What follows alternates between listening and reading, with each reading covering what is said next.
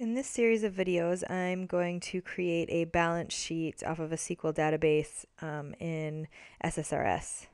So first I'm going to add my data set, use the data set embedded in my report, choose my data source, and then I'm going to paste in my query here.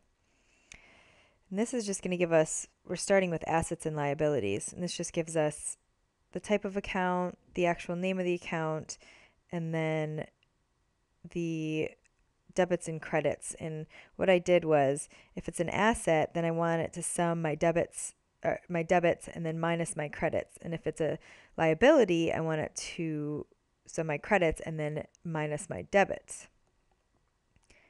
And that will give you the amount. And then here I'm going to put in a parameter because I want to be able to choose my date, my as of date. So I'm going to say ampersand date, and that will give me my parameter.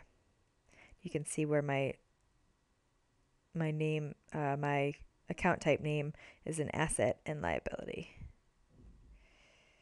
Okay, so say refresh fields and say okay.